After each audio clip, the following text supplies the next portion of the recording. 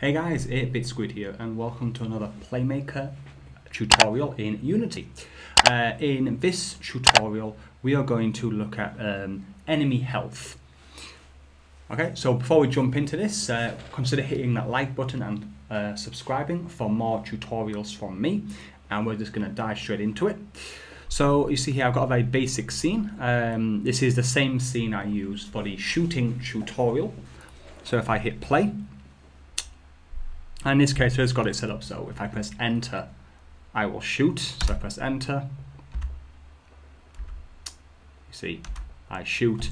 And obviously I've got this image here to represent the bad guy. Obviously nothing's happening at the moment. You see the bullet passes straight through. Okay. So basically what I want to do is, maybe in a game you want it to take more than one hit to kill your enemy. So we'll set that up.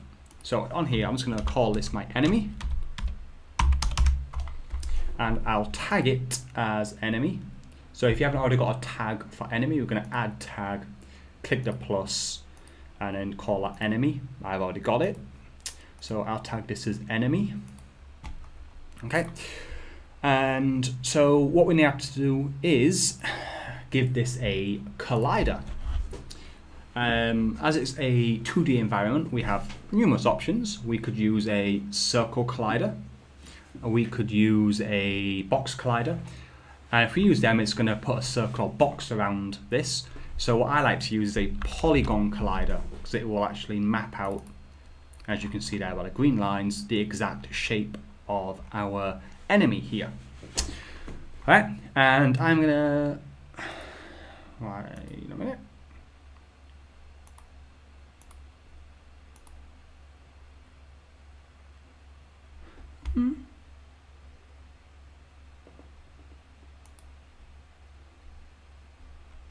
Okay, and then we'll add a rigid body also. Rigid body 2D. Okay, and we'll make the gravity scale on that 0. Okay, polygon collider is being a bit weird at the moment. Let's get rid of that a second. Let's see now. Oh, looks like we've got a bug. No, there we go. Okay, and we'll add the polygon collider 2D. Open that up. Okay, and we'll make sure that that is a trigger, because we want basically our bullet to disappear when it hits the enemy, which is already set up. And if you want to know how to do that in the shooting card in the top about how to set up shooting, but if I press, oops, sorry, wrong one. If I press enter, you'll see the bullet hits and then disappears. Okay, so now there's basically two ways you could do this if you're going to have one at a time. So one enemy at a time, that is. So we're going to add an FSM on our enemy, and we want to have I think 5 states even. Let's see. Shoot, hit, float, compare, alive, dead, back. Maybe I think 4 states is enough. Okay, and we'll add a finished onto there. On here we'll put alive, and here dead. We'll add alive and dead on here. Link alive to one, dead to the other, and then the one that's linked to alive we'll put finished and link that back to the beginning. Okay, so here we're going to say bullet hit. We will say check health. Here we are still alive.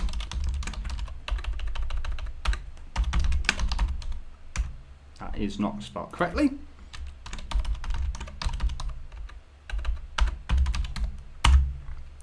And here we'll say dead. Okay, so on bullet hit, because the bullet should be a trigger. Yeah, so my bullet here is a trigger. I can get rid of this bullet prefab here. Okay, so on our enemy, we're going to have a trigger 2D event, collide tag with bullet, or whatever your projectile is tagged as. Maybe not even a projectile, it could be like a sword. So whatever the weapon or projectile is make sure that the collide tag is for that. If you've got multiple, you can put multiple of these on it as long as it all goes to finished. Unless you want different things to happen depending on what happens. So like maybe if it was tagged with a bomb, yeah, it maybe would go and play an explosion. Or maybe like kind of like the character exploding into pieces if you want to be really, really gory. So on trigger enter, it is going to collide with the bullet and send it to check health. And here we want to do a float compare. Okay, and this is where we're going to do it the wrong way first, just to show you why you want to do it this way. Okay, so first of all, let's say what most people might use is obviously you're going to use a float. Maybe you're going to want to use a global variable because you want to set all your enemies' health what are the same at one go. So let's say enemy HP. Okay, so this is the wrong way. Okay, so we go to globals and we find here, I've got a few here already, enemy HP, let's set that to 3.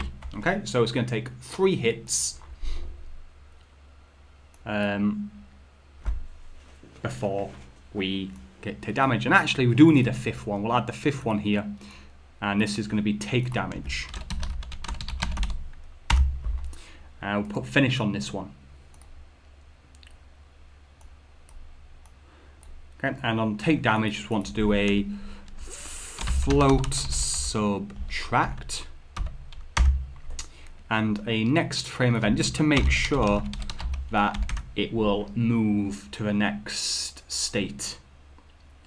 Okay, so next frame event will be finished, float subtract, and we'll go to globals, enemy HP, and we'll subtract 1. Okay.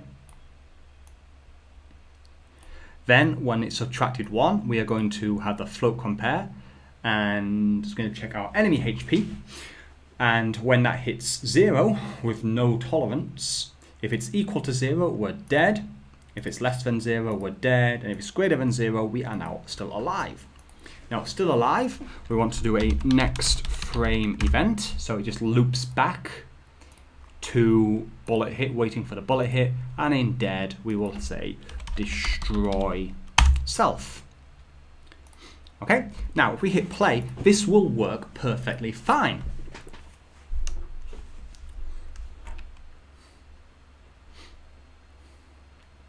So we hit fire, 1, 2, 3, destroy self. Now he's gone. Now what the problem is, duplicate, duplicate. Let's have, say, just they aren't gonna fall. Yeah, but just literally to show you, yeah, what will happen. Hit play.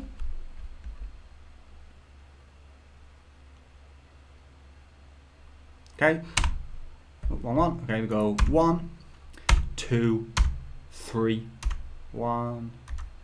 Okay, and you see there, that one died with only 1 hit. And if we actually look at the enemy here, okay, and we go to our variables, enemy HP, not showing up. We go to globals. It's now -1. So if I move this guy here and shoot, he's going to die with 1 hit. And that's because we're using a global variable. Okay. Now, if you didn't do a trigger enter, you know, maybe, you know, you did it separately, so where every few seconds it will check your health, and then separately you do a bullet hit to subtract HP, you'll find that all your enemies would die in one go. So to fix this, it's really simple.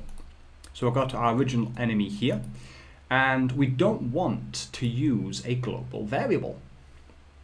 Okay, so we'll go to variables, come on, there we go, global variables. We'll get rid of our enemy HP one here, and then here we are going to use a new variable, and let's call it enemy HP, and we're going to subtract 1. Now in variables, go to enemy HP here, and then we set that level here. Okay, and then enemy HP here. Now, This is only going to work in this FSM. If I add a new FSM, yeah, and go to variables, you see there's nothing here. It's only going to work in this FSM here, okay? So if you're going to have multiple enemies, you're probably going to want to use this method and make sure that it's all linked in one way. Yeah, and what you could do to, what's happened there? Did I delete the wrong one? Oh no, edit, there we go. If you wanted it so, you know, it's checking every few seconds, you could have, you know, wait a few seconds, do a bool test, has it been hit? If yes, float subtract. If no, it loops back to the beginning. Okay, so now if I duplicate this guy, okay, so I'll have one there and him here, hit play.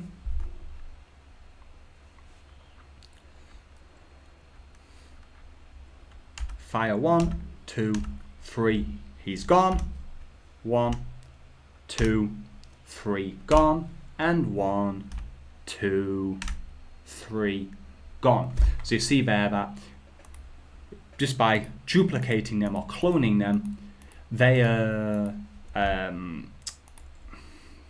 variable, the float variable on them, because it's local, only applies to them and it will not apply to the others. So it's not going to be like using a global one where one takes 3 hits, all the rest take just 1 hit to kill. And that is it.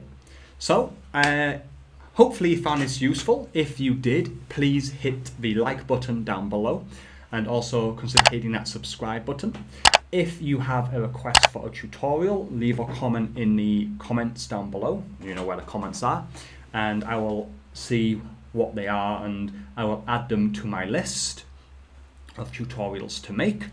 Also, you could also consider joining my Discord. There'll be a link in the description and also in the pinned comment. And that's it. Thank you very much for watching, and until next time, 8-Bit Squid out.